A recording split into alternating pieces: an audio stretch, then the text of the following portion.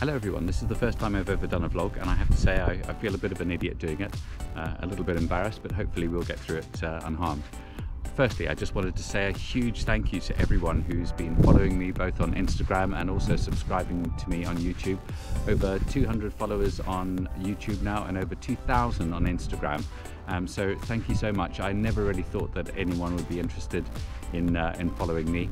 I know those figures aren't particularly big for many YouTubers, but for me I feel quite flattered that people are interested in watching me fly and looking at this wonderful aircraft behind me. Now, as the channels have become more popular, I've had a number of subscribers message me and ask me if I could do a walk around of the aircraft. As I've got nothing really exciting to do today and nowhere exciting to go, I thought now would be a really good opportunity. I store my aircraft with the wings folded. This has a number of advantages. It reduces the amount of space required for me to store my aircraft, and this in turn has a positive effect on the cost of hangarage. It also means it's tucked safely away from other aircraft, reducing the risk of damage when others are manoeuvring their aircraft around the hangar. On the back of the aircraft there is a removable tail wheel, which means that I can move it around the hangar with relative ease. Transport struts are attached between the wing and the fuselage, which means that in this configuration it can be towed directly or on a trailer behind a vehicle.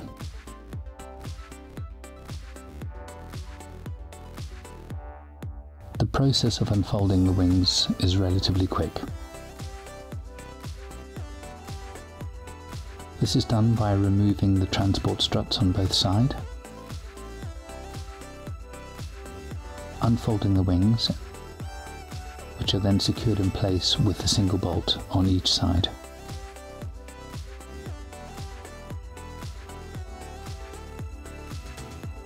The flaperons are then both connected, the tail wheel removed, and the turtle deck is fitted. The checklist ensures that nothing is missed. The construction of the EuroFOX is relatively conventional, with a fabric on metal space frame. It's very similar to the Cub or the Kit Fox in its design. It has full wing length flaperons which combine the function of both flaps and ailerons. In common with the Cub and the Kit Fox, it is incredibly agile whilst remaining forgiving, stable and predictable. It's available in both tricycle and tail dragger configurations, but I chose to go with the tricycle configuration as I believe it's statistically safer. It allows operation at higher crosswinds, which is useful at the airfield, and also it gives better forward visibility on manoeuvring.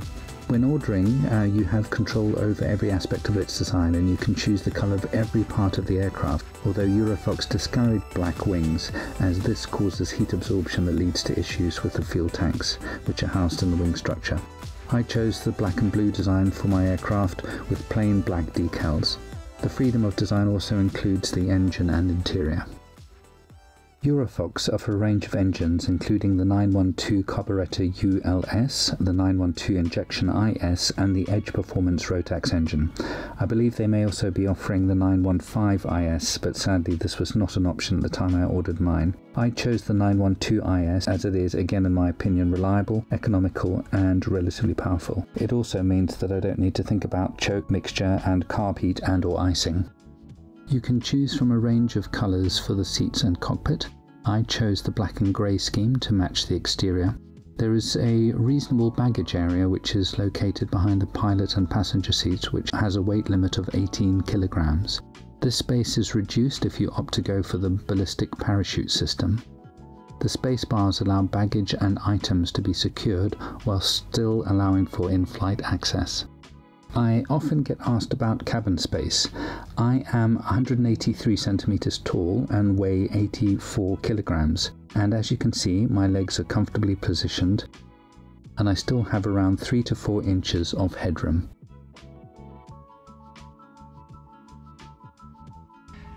EuroFOX will allow you to specify exactly how you would like your instrument panel laid out. This includes the choice of avionics, the format for the instrument panel in terms of the switch position. Obviously a few fundamental things you can't choose, such as the position of the throttle and of the brake, but otherwise anything else you can choose to have in whatever way that you like. For me, I'm very keen on the Dynon products. I think they're absolutely superb. So I've gone for the 10-inch touchscreen Dynon system with an integrated Dynon radio, and also with their comm system, which is superb. It allows you to be able to operate your push-to-talk buttons from the control columns on both sides, and only that side that is being pressed will broadcast. So if your passenger happens to be talking to you at the time when the button is pressed, then that will not be broadcast. It'll only be the voice of the individual who's pressing the push to talk button. So the Dynon system is quite sophisticated in terms of what it's capable of. Obviously I would never use it to its full capacity, but it is absolutely superb. Here you can see on the bottom of the screen, I have chosen, and once again this is fully customizable, I have chosen to have my engine information on the lower, so that's the EFIS, I think it's called, and then above that you can see the artificial horizon. This gives you your altitude, and on this side your airspeed, beneath that true airspeed, ground speed. It gives you your density, altitude, your outside air temperature. I mean, it is just an incredible amount of information. On the top row here, that is covered with X's at the moment, but if you have, like I do, the integrated transponder from Dynon, you can then press any part of the screen, any part of these enunciations, which allow you then to customize or change information that's on those screens. And I think you saw me operating the autopilot in the last video that I produced. Alongside that, I've also asked to have the Guardian iPad holder, and this has been absolutely reliable, except on one occasion where you saw I hadn't properly secured the iPad within the panel, and it rather embarrassingly fell out on takeoff. But that has been incredibly reliable, and I run Sky Demon, which can talk quite easily to the Dynon system. And once again, I think you saw in the last video that I produced me giving you an example of that. On the right of the instrument panel are all the switches, and along with that the fuse breakers there. So here we have, this is just for the 12-volt socket there. This is the servo for the autopilot. This is the transponder, the Dynon radio, integrated GPS, the Dynon avionics system, our landing light, and the strobe. And once again, you can also choose what sort of lighting you want for your aircraft in terms of strobes and what have you. Now, in terms of instruments here, we have the brake. This is the brake handle here, and you may have seen me pulling that gently just after as I come to the end of my roll. This is the throttle. It's not a vernier throttle, but I'm absolutely fine with that. And it has a locking and release mechanism which allows you to change the tension of the throttle to your liking. There are no brakes on the rudder pedals, obviously. That is all done with the handbrake on the right side here. There's quite a useful little cubby hole on the right hand side, or glove box as the Americans call it, and that is quite deep, and I can get most of what I need into that little storage unit. So I don't use it as often as the digital instruments, but there is a standard compass just here. And then at the wing base there are windows for you to allow you to observe fuel levels, and you can see a little wiggle of the aircraft there. Shows that I've just under 20 litres on that wing, and the same is true on this side as well. There is another just there. Doors are locked using this mechanism here, open and close, and they're nice and secure, with little handles here. And as you have heard some of my passengers say, when we're flying, the base of the window is clear, which allows you an excellent view right down over the undercarriage and to the ground below. So on this side we have the fuel pumps. There are two fuel pumps, and these are both electrical fuel pumps. Being a fuel injected engine, we have lanes A and B rather than the magnetos. Above these are the engine fault lights, so if any of the lanes develop an issue, the fault light comes on. And as you may have heard with some of my startups, we don't do a mag check. What I tend to do is just look for those to make sure that those have extinguished, and obviously to make sure that they turn on when I first turn the ignition on, to ensure that there are no issues with the electrics or an electrical fault. This is an emergency starter switch, which is only used in cases of emergency, and I have a protocol and checklist for initiating that switch should I require it. Underneath the throttle and brake controls are a few other little items. We have here the fuses for both the battery master and for the start power, and we also have a heating switch here. So this aircraft has cabin heating.